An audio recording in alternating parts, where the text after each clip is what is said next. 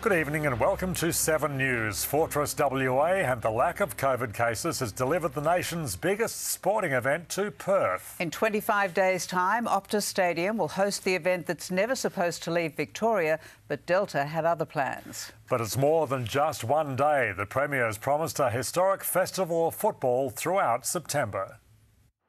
At the end of the day, the AFL really had little choice. The biggest venue it could get in the safest state in the country. The Toyota AFL Grand Final will be played in Perth at Optus Stadium. It held off as long as it could, but with Victoria's COVID numbers going up and no prospect of having MCG crowds, it had to be done. It is, I think, painfully obvious that this is incredibly disappointing for me, for all Victorian football fans, for the government. But that is, unfortunately, the situation that sometimes this pandemic imposes upon us. It's only the second time the AFL Grand Final has been played outside Victoria. Brisbane was the choice last year with a maximum crowd of 30,000. Perth will put on an even bigger show. Western Australian footy fans are as passionate as any in the country, and the stadium in Perth, with a capacity crowd of 60,000 in attendance, will be an amazing spectacle. Under the circumstances that Perth has secured the Grand Final, our Premier was careful in his reaction. Happy, historic, exciting day for Western Australia, but of course tempered by the fact that our friends, relatives, brothers and sisters in Victoria are going through a hard time, and we feel for them during this difficult period. The Premier said the government hasn't paid any money to the AFL, but would pick up the cost of public transport. About 30 AFL operational staff will fly to Perth to complete quarantine. This is the biggest single day of sport in Australia's calendar, and we're going to do it properly. And Perth's going to do it properly, and we're going to lead in properly, and that's the opportunity by playing in West Australia, and that's what we'll do.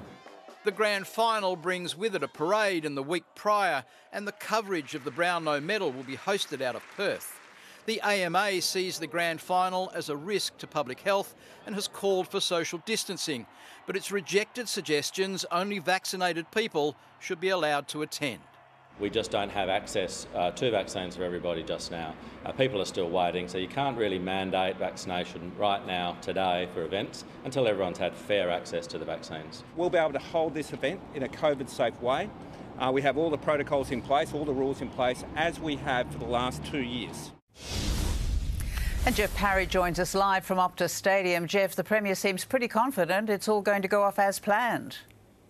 Well, Sue, there's an old saying, a week is a long time in politics. With COVID lurking around, 3 and a bit weeks to the Grand Final is a bit like an eternity. But this is a golden opportunity to showcase our state. The 7 network coverage of the Grand Final is watched by millions of people around Australia and around the world. Unfortunately, people just can't come here at the moment. Nevertheless, West Australians, wherever they are, will be able to participate in either the Grand Final parades or the lunches or the Grand Final itself. You know, our government might not have been too keen to get the Grand Final last year, but they're embracing it now. Rick? Thank you, Jeff. It was inevitable the game wouldn't be played at the MCG as COVID cases rose across Victoria. So, for weeks in the background, Perth has been preparing, patiently and respectfully waiting for the call-up. While the best ticket in town is watching on TV, there's no word yet on stadium sales. The ultimate call to arms for these empty seats.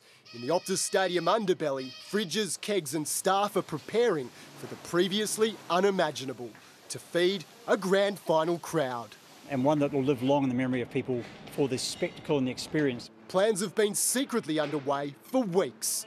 We've hosted big events before, the Commonwealth Games in the 60s, the America's Cup. This, though, the ultimate.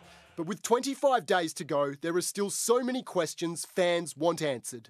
Entertainment hasn't been confirmed, nor ticket sales. The magic number of seats on sale will be 61,266, the most ever for a Perth AFL match. Expect the prices and when they go on sale to be announced after the weekend. This and a traditional AFL game at the MCG is probably a lot more tickets available for the general public to purchase. The Festival of Footy begins this Friday night. The Brownlow's been confirmed, albeit accidentally, for the Sunday of Grand Final week. The City of Perth's helping plan a Grand Final parade. Bounce Down won't be the traditional 2:30. 5:15's favoured for Perth's sunset and the East Coast prime time. The Campfield's rostering more than 100 staff to welcome 3,000 fans. It's a once in 100 years, maybe a once in forever opportunity for not only hospitality but the whole state. Hotel bookings skyrocketed at 1:30 today as Perth was locked in. You won't find a 5-star city room anymore, and remaining bookings won't be cheap. I think they'll see Perth never like they have before, with the enthusiasm, the excitement of having the grand final here. There won't be a WA team playing, so here's a concept that may be hard to swallow. Adopt another.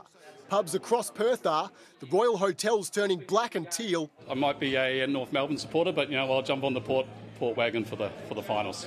Its head chef loves Port Power. We're going to deck the place out in the colours, I'll have all the crew around here. I can't wait to sort of get on and watch the boys get into the grand final and hopefully take it out in Perth in a once-in-a-lifetime gig. For doubters, the grand final's forecast to deliver tens of millions to the economy and a short-term jobs boom for casuals. The best ones to go begging at Optus, needing 2,000 staff on the day, guaranteeing access inside, the job of a lifetime. The plea to back in teams comes with a call from pubs to get out and spend at a local venue in your suburb to help boost jobs. Pubs and hotels are expected to get a $10 million lift over Grand Final weekend. I can also confirm among the Grand Final week events, the hottest ticket in town will be a Grand Final breakfast with AFL CEO Gillan McLaughlin, along with football's biggest names, including legendary WA commentator Brian B.T. Taylor. Tickets for that will be $150. More on that in coming days. So